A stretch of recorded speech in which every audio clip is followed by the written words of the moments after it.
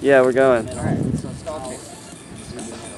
Alright, so from your stall chaser, same over here. You take it down and throw it behind your back. Your rotel, catch it behind your back, and catch it and go into your stall chaser.